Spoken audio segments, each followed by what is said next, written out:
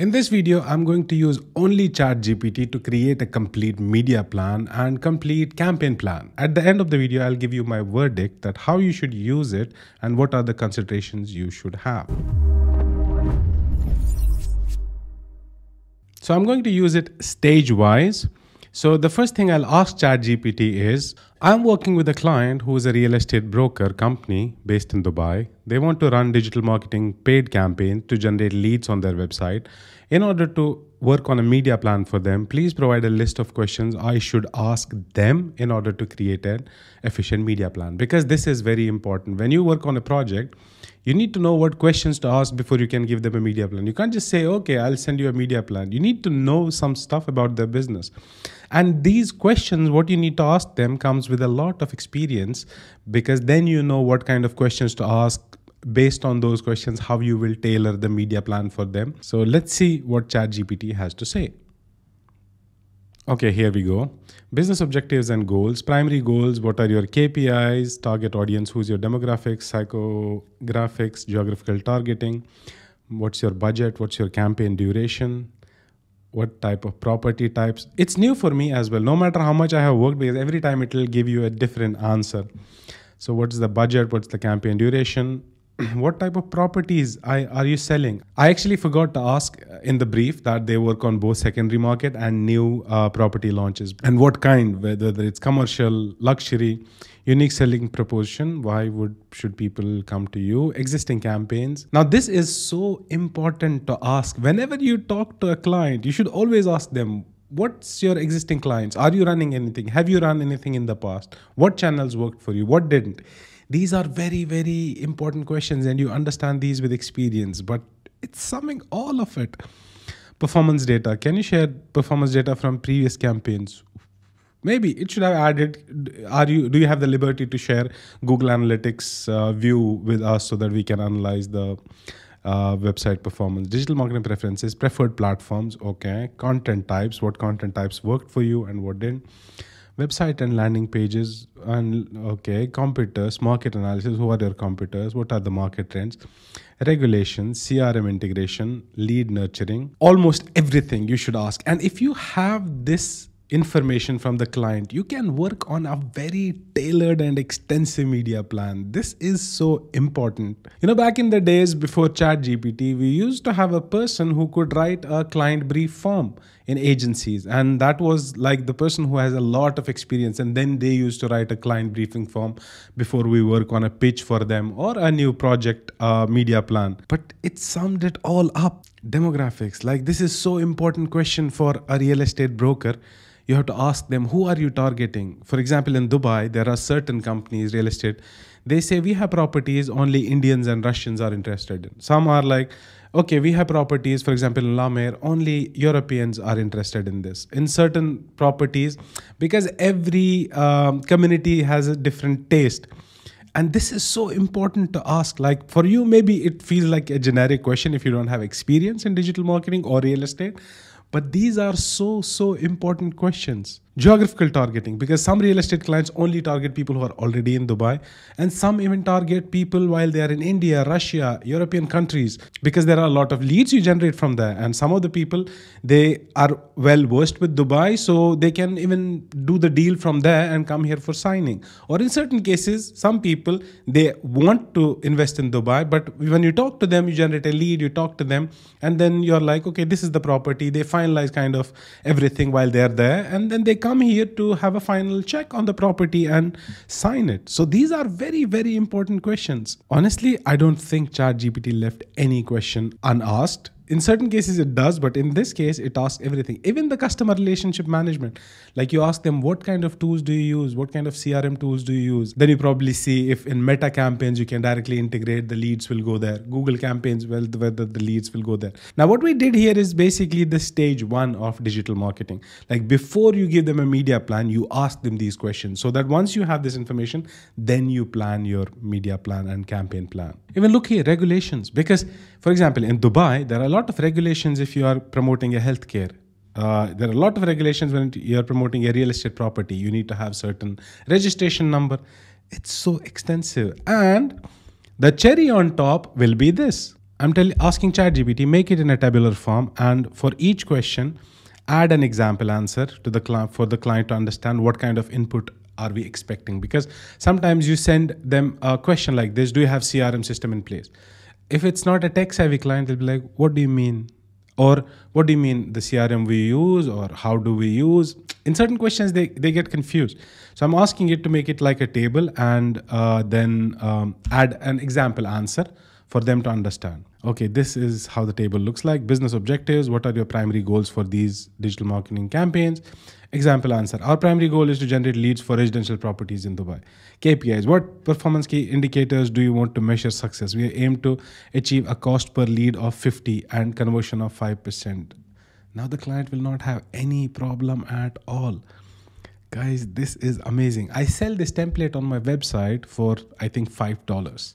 And with ChatGPT, you can just create it for free. And ChatGPT has been very, very impressive so far. And if you haven't added any kind of AI tool in your workflow as a digital marketer so far, I will highly recommend to check this ebook called AI Trends for Marketers. And you can download it for free from the link in the description below. The ebook contains some amazing research about how marketers globally are using different AI tools for their work. You will also know what kind of tools are marketers using across the world. And this ebook is divided into different sections, which shows what kind of tools are used for different kind of tasks in digital marketing, like research, content creation and scaling, social media content, writing email copies, writing product descriptions. My favorite part of the ebook is the sections which shows examples of the use cases for each tool, and even the example prompts that should be used. And this ebook was made by HubSpot, who is also sponsoring this video. So I highly recommend go to the description and download the ebook. Back to our video. Now that we have the briefing form, which we will send to the client, and once they provide you the information, you go back to ChatGPT and enter the relevant information in the prompt and ask it to make a media plan for you. So I'll write something like this. You can be as descriptive as possible, but include these important pieces of information. So I'll write, I want to create a media plan for the above client. The budget is $17,000 for 1 month. We are targeting 30 to 54 age group and based in UAE. We want to include certain property and real estate related portals as well and target them via display advertising. Give me a media plan in tabular form with estimated impressions, clicks, and leads. Okay, based on the provided information, I can outline a media plan that includes digital platforms targeting specifics and performance metrics such as impression, clicks, and leads. Here's the tabular representation. Google Ads, search and display, budget 5,000. Quite close to what I would have said. Target audience this, estimated impressions this, clicks this, estimated leads 50, which means $100 CPL. It's a bit high. A little bit high, but Facebook, okay, 4,000. Honestly, I mean, it's very close to what I would have suggested. Property portals, display advertising, 3,000. Okay, LinkedIn ads, sponsored content, 2,000. Professionals this, YouTube ads, video ads this, other portals, display ads, retargeting campaign. Retargeting campaign as well. And I mean, 2,000, which is like maybe 12% of the budget as retargeting. I would say it should be a bit more, maybe 20, 17, 18%. But then it's just a 1 month campaign. So yeah, it's somewhere there. We'll have to basically understand how many clicks we'll generate, and based on that, we'll have to allocate this budget. But roughly, it's very close. Notes: Google Ads. Use a mix of search ads and display ads targeting real estate related keywords and demographics. Facebook ads.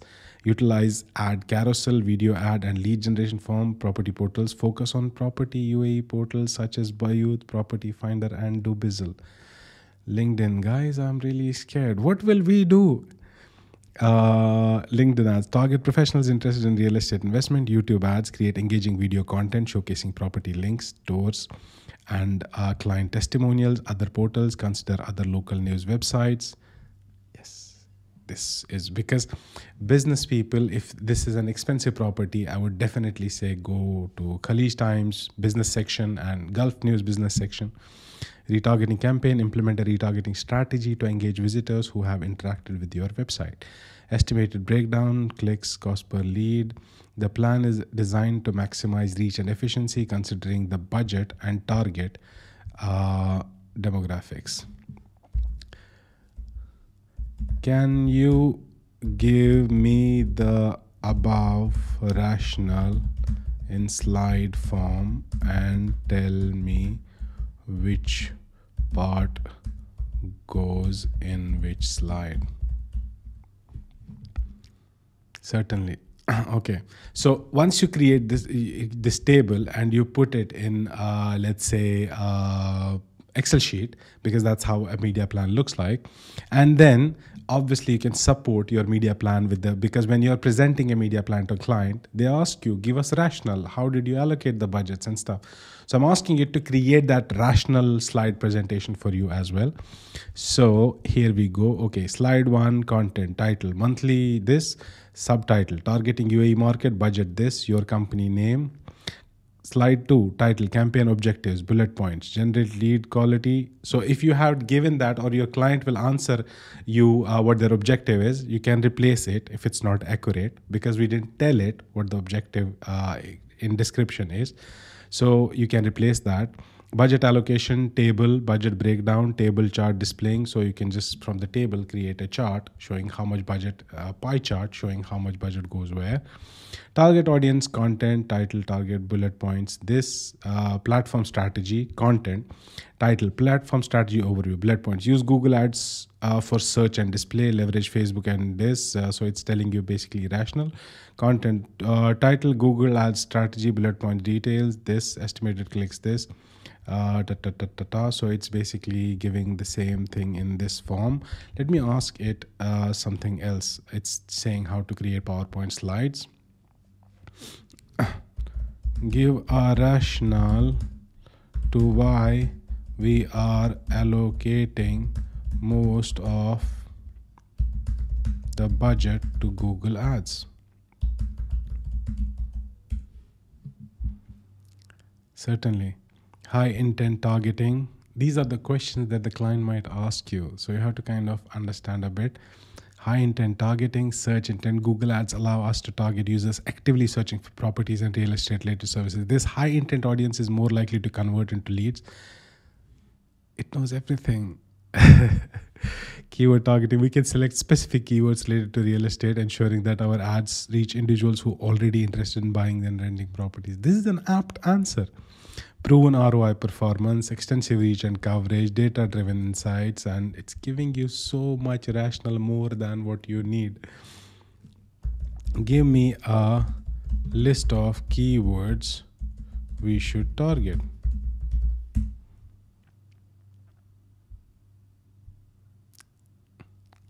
Luxury villas for sale, apartments for sold. So based on, because we didn't tell it where we are selling apartments or we are selling villas, beachfront properties, whatever, it's giving you all the ideas. But in the first prompt, you should basically add all the information the client provided you in the form. And then you don't have to ask these questions. But look at this, like this is easily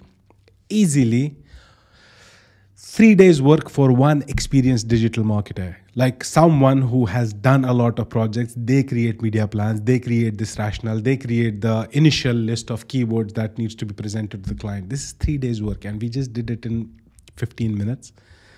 And there's so much to it, but I don't want to confuse you with a lot of information. There are so many tools in the market. Why I chose ChatGPT is because you can do almost everything. Now we can ask it to give us in a PPT form and all, but those are minor things like copying here and pasting there or asking it to give a PPT. That's easy, but I wanted to show you the soul, the main direction, how you should use it for this specific reason. And I want to inform you, side by side, we are working on an extensive course on how you should use ChatGPT as a digital marketer, and why is ChatGPT the first tool you should kind of look at as a digital marketer, which can help you to improve your efficiency. And it should be released very, very soon. This was just a brief idea about giving you an idea about the direction you should use ChatGPT in. And for now, what I think my verdict is, it's very apt. Like sometimes it can do better job than an experienced person because you tend to forget sometimes, you miss on something. In this case, like this specific example in last 15 minutes, this is very, very apt. Probably you need to add some finesse, you need to do some sense check because sometimes it might suggest something which based on your experience and sense check you have to negate that. This is better than what I have been seeing small agencies, the kind of rationale and the kind of media plans and the kind of questions they ask, because I have some experience working as consultant for small agencies where I show them how actually the agency should work. I hope you enjoyed the video. Stay tuned for the course on my YouTube channel. Thank you so much. I will see you in the next one.